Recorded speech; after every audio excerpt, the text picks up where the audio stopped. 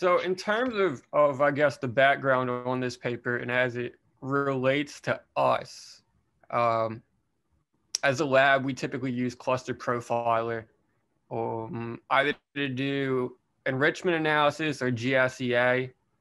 And what you'll find is that's almost like an endpoint analysis, right? Like once you get the gene set outputs, that gets put on a slide. But I've been in meetings where the conversation is then like, what does that mean? Or which one of these gene sets is the most important? And it's very difficult to give any kind of answer to that. There's also a lot of redundancy in gene ontology, where something will be like cell wall, and then the next gene set will be cell wall proteins. And so you don't actually know which gene set to use. And so GeneWalk, through deep learning, has sought out to provide a method that, based on your context of your data, can prioritize gene sets and their annotations for better analysis and to almost get to like a mechanistic interpretation. So yeah, you guys pretty much know all of this. When we're doing GWAS, a differential expression, we get hit genes ranked by p-values. And then we can do gene set analysis, which gives us a p-value again. But that p-value doesn't actually relate to biological significance. It's just statistical significance. And usually that relates to like a technical or an experimental evaluation and not necessarily a biological result. And so we don't actually have a way of saying if we have 100 significant genes or 100 significant gene sets of ranking them. So that's one of the things that was done here.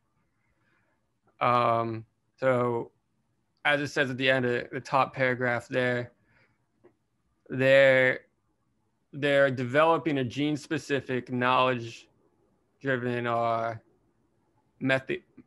mechanistic hypothesis that are experimentally testable and help accelerate the biological discovery process. Gene ontology annotations are commonly used to add information related to biological processes, molecular functions, cellular components, and gene lists.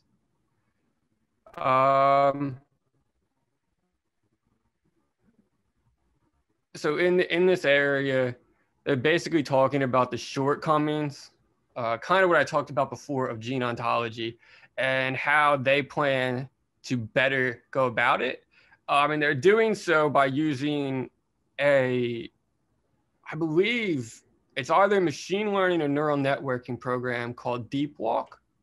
If you guys are familiar with that, you can correct me. But they're using that to draw behavioral relations between the genes and the ontology, the genes and the annotation. And I'll show you more in the figures later. How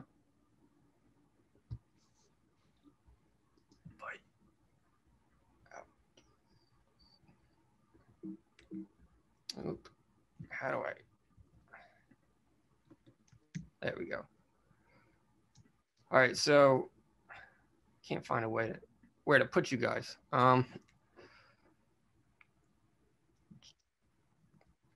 So in figure one here, you have your gene list, and then this is it with some ontologies as they relate to one or two genes. And then that's, I guess maybe, are you guys all familiar with network analysis, or should I explain that a little bit? It doesn't hurt to explain a little bit. Okay, so if gene sets are made by taking like RNA-seq data and doing a correlation analysis. And so if 5 genes are always upregulated together, they're said to be a gene set. And that later can get annotated as an ontology with functions or relevance to disease or biological processes. And so here you would have an annotation, and this annotation is falling under an ontology. And so you have a network here where the blue is genes. And this output here would be like our typical cluster profiler output. But they took it further, and this vectorized, here they flatten this network into like a vectorized matrix essentially, and put that into, is there a way I can zoom?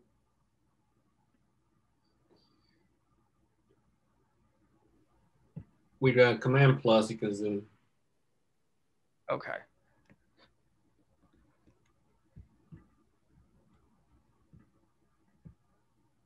Shoot, how do I control where? Oh, here we go.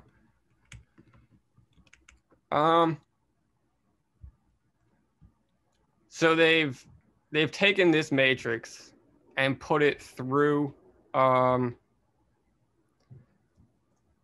annotation program called IndRaw, which is a text mining program that takes your genes and gene sets and mines the literature for relevant terms that might be relevant to your gene sets, and then annotates them.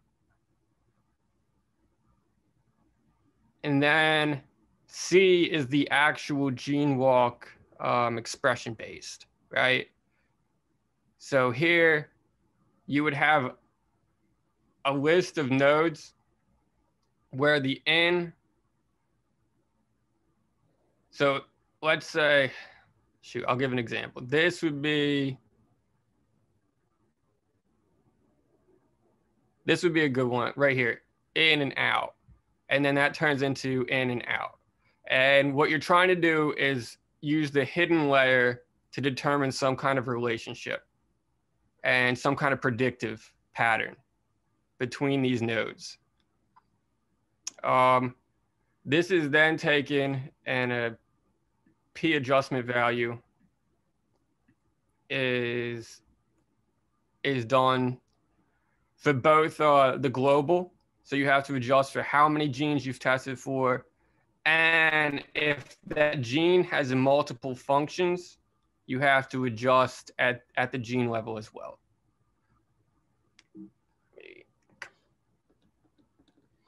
Okay.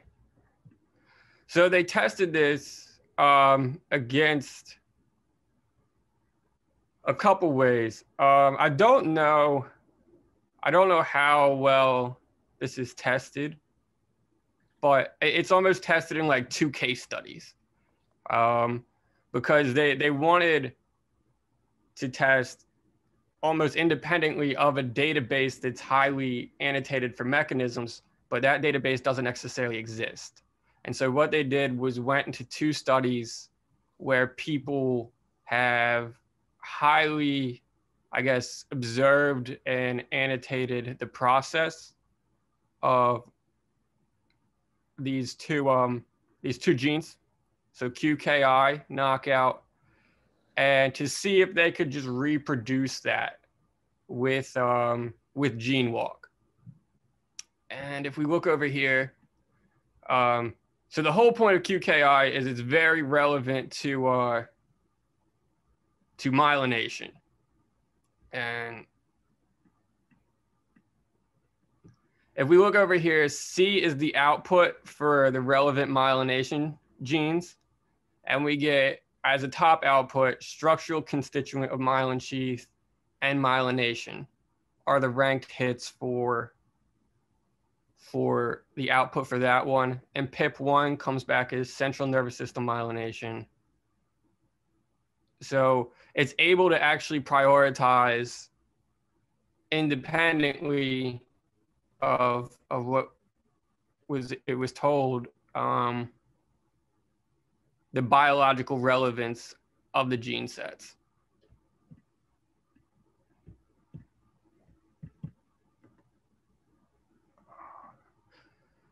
So here they list I guess, a list of other programs.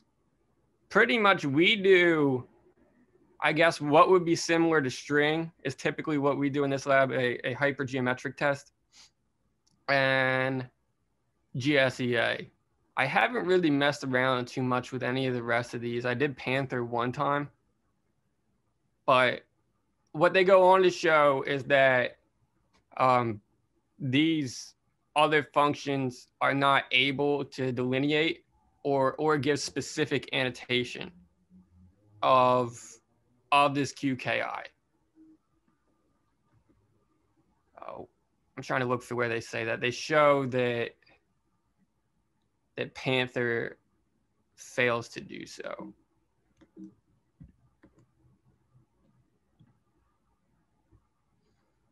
Oh, this is where, maybe it's in here.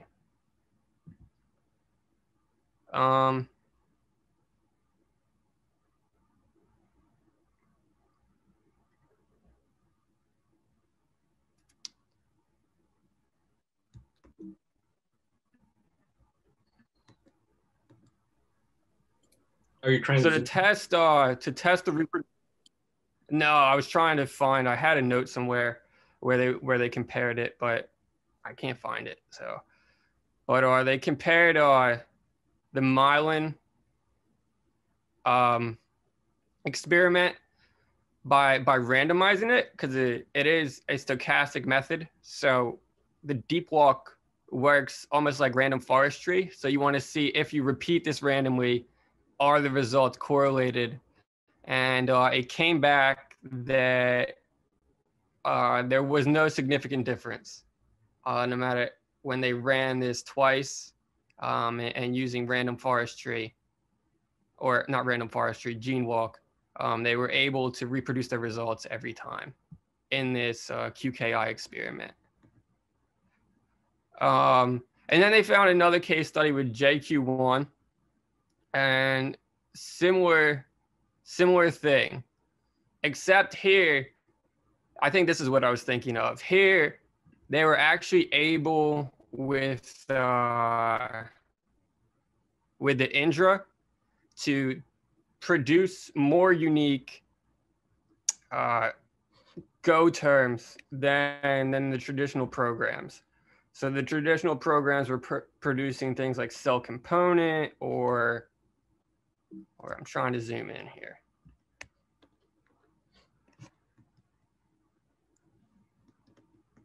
Or yeah, so something like this isn't really a useful Go term, ncRNA metabolic process, whereas the output here from GeneWalk for the same stuff is you get hemopoiesis or positive regulation of transcription by RNA polymerase II. Those are far more specific, and or even for BRCA1, you get double strand break repair. Those are far more specific annotations that come from Indra and are able to be prioritized by their network. And so then you can hopefully get better interpretation out of your gene sets.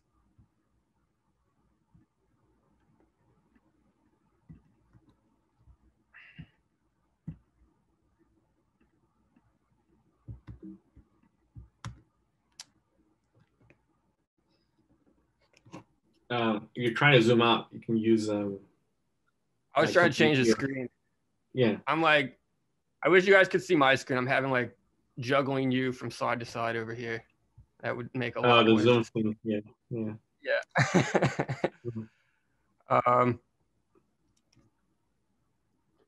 Yeah, so they can conclude here that GeneWalk performs better than the alternative methods on the tasks on ranking and binary classification. And they show here a list of genes where they were able to give a more relevant and specific pathway assignment based on using their method.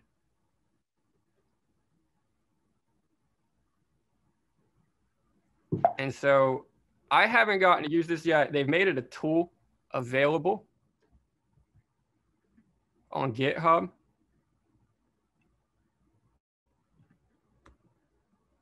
But I think I've gone through most of this here. They did a bunch of statistical work and things like that. But more so, I think this would be really interesting to go to look at some of our differential expression with, especially I can think back to when I was on the stem cell projects and we got like 200 positive results for gene set enrichment, to try to prioritize and better annotate some of these genes. So does anybody have any questions or comments?